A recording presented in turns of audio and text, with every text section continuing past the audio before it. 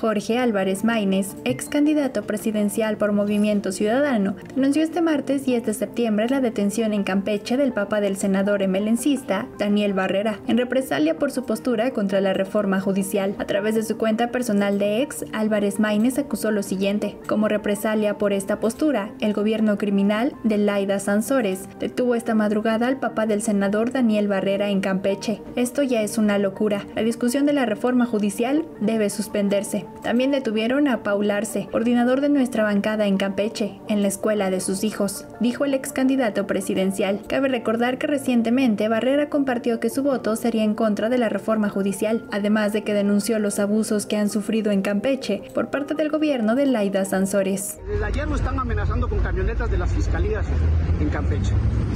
Claro que necesitamos una reforma, pero hay que leerla, hay que estudiarla. No nada más es votar en contra porque lo ponen unos o votar a favor porque lo ponen otros. Y eso fue lo que yo hice y fue porque yo me reservé el tiempo. Y hoy quiero decirles que después de haberla estudiado y haberla leído, mi voto va a ser totalmente en contra. Muchas gracias. Mantente informado con El Universal y suscríbete a nuestro canal.